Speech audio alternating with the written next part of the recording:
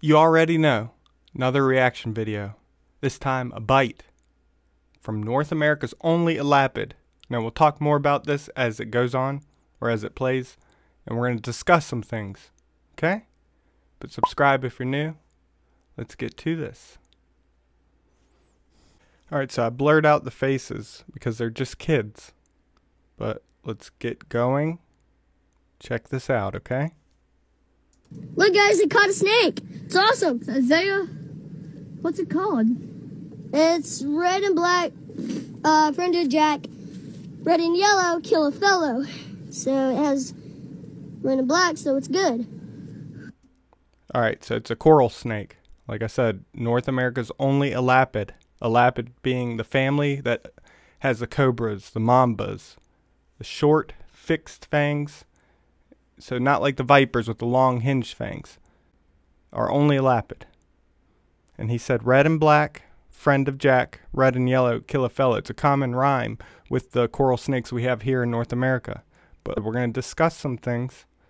And yeah, but you can see there's red and yellow, but I think he just sees the red and black since they're the bigger bands, not the thin yellow. Red and black, so it's good. So it's good here. Dude, make it wrap around your arm. So what are you going to do with it? I don't know. Oh, let's go back to where we were doing tricks and I fell. And I hurt myself. Oh, he's not biting you? So you see, it's a little wiggly, but everything's good so far.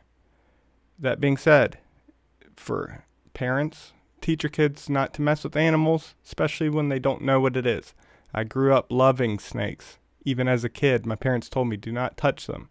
So anytime I saw one in the wild, I got them and we just looked at it. It's unfortunate situation, but what happens, the result is very fortunate, and we'll talk about that when the bite actually happens. And let's watch when the bite occurs, what causes it. You finally touched one. It's cool. Hold up, guys. Ah, it's so cool. Y'all, let's go back to where we were. Put him on the stick. Oh, feels so cool. I love this. Oh. What are we going to do? Not for some reason. Ah, it bit me. So you notice it was when he started to grab down on it. And we've seen it before with the copperhead bite, when the guy kept trying to pin it, and when he finally grabbed the head, bit him. Seen it over and over. Snake's in fear for its life. It has to defend itself. Now what I mentioned about fortunate, it's a dry bite. So this kid didn't get any venom injected. So a lot of times, especially with kids and women, dry bite. And they don't want to waste their venom. It's for prey. So coral snake, being an elapid, very toxic, but bites are rare. They're very reclusive. Even in areas where there are a lot of them, bites are very rare because they'll try to flee. You see the snake was flopping around trying to break free, trying to get away. So it's just defending itself. It's very unfortunate, and hopefully these kids learned a valuable lesson. But about the rhyme, red and yellow, kill a fellow. Red and black, friend of Jack. We're going to take a look at some pictures of ones that fall out of that category. Now there's many snakes like king snakes, and I can't think of the other snakes, scarlet snake, that have the red, black, and yellow. Now I'm confusing myself. But they have similar pattern, but it's red, black, yellow instead of red, yellow, black.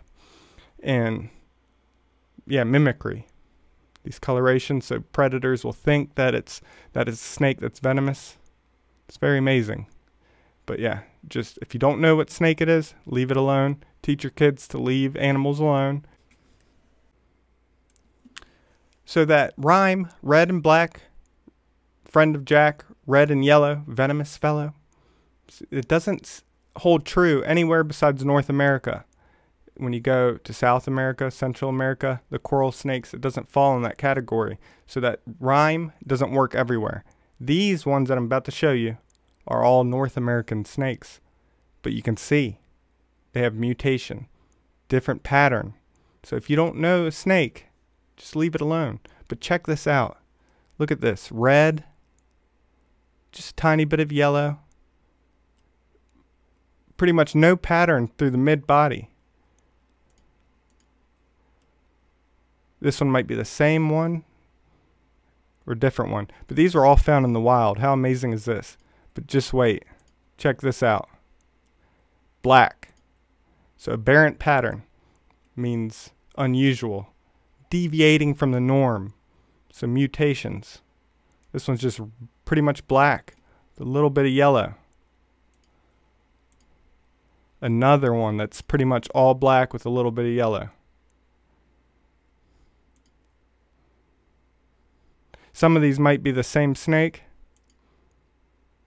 or they're just all different ones that were found. Look at this. How amazing is this? Albino. Look how incredible that looks. That one might be my favorite. Wow. But you can see, these are all found in the wild. All have mutations that pattern. Look at this. Pattern barely visible. Just a little bit of yellow. So if you don't know what it is, yeah, I feel like some of these are the same.